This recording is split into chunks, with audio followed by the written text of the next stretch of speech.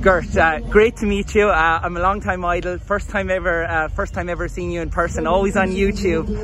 So thanks very much for having a few words with me. Narve, unbelievable performance tonight, 3:32, and you just told me off camera he came down from half marathon. Yeah, that was his primary aim a few years ago, and then 10K and then 5K, and I convinced him that you are perfect for 1500, and the training we do is also perfect for 1500. You should try it. I think you can do well. And then okay, I'll try. And he did one attempt last year. And wow, but still it was 5K, the most important event. So this year he will go all in for 1500, and you can see by the results today that's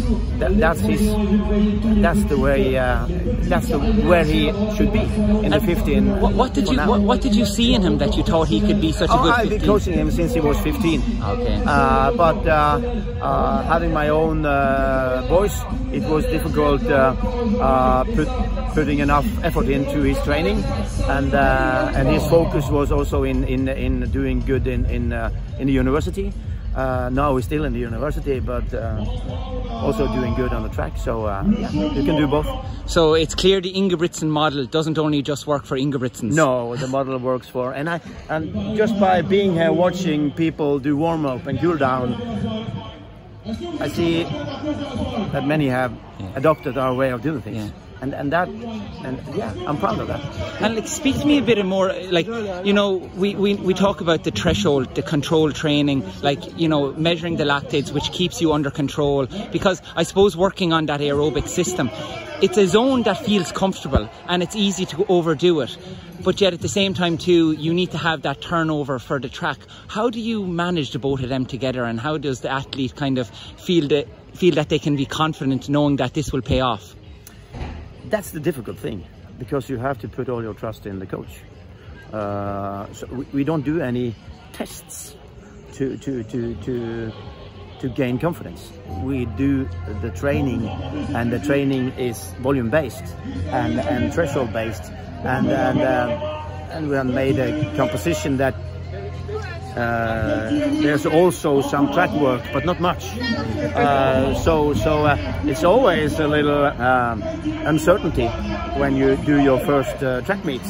So yeah, you have to rely on the system for a long time. It's no quick fix. You have to adapt to the system. It may take 1 or 2 or 3 or 4, maybe 5 years.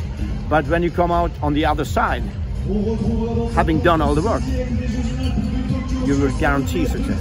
Yeah. And so, like, over the winter months and most majority of the year, you're building that aerobic system. Yeah.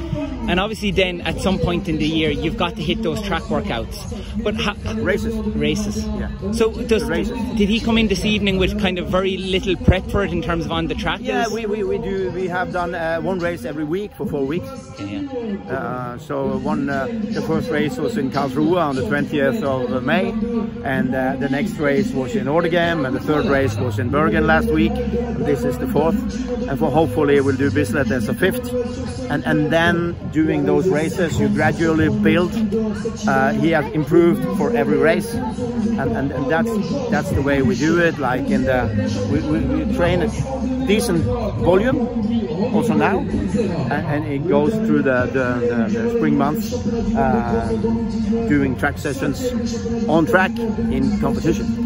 And so that builds confidence. Like the summer season in terms of the summer months are quite short, so like majority of the year is not track season. Yeah. Like, is there any point in the year that you are touching off that when it's not track season? No, we do some indoor races in January, February, and just to see, okay, I'm where I'm supposed to be, and then we go off again.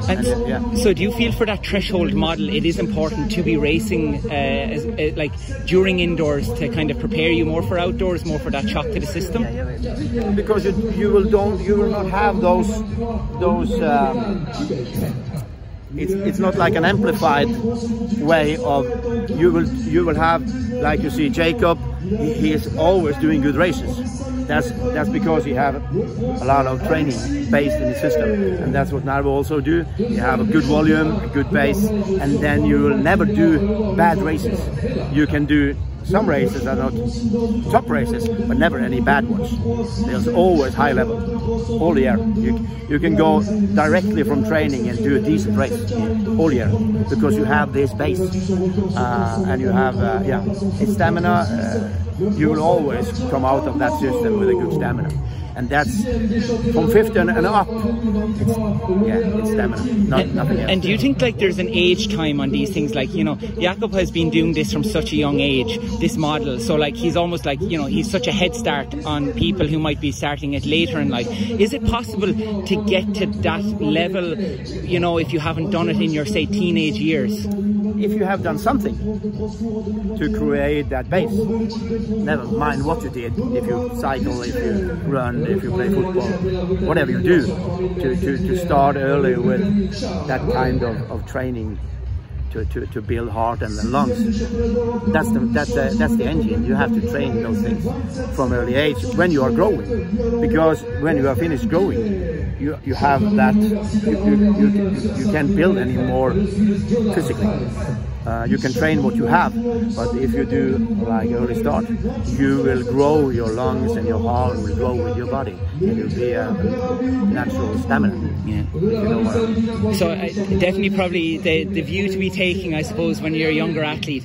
I suppose from younger athletes, we always get caught up in the next race, the next season. But I suppose it's so important to have that long-term vision of development that keeps Never you. mind what you do, as long as you do some activity to build stamina. So if you play, never mind what you do, but do something. Don't sit in front of a computer, don't sit in front of television. Get out and do something. So Gjert, incredible insight. Thanks very much. Have to see the 5K. Best of luck. Thank you very much.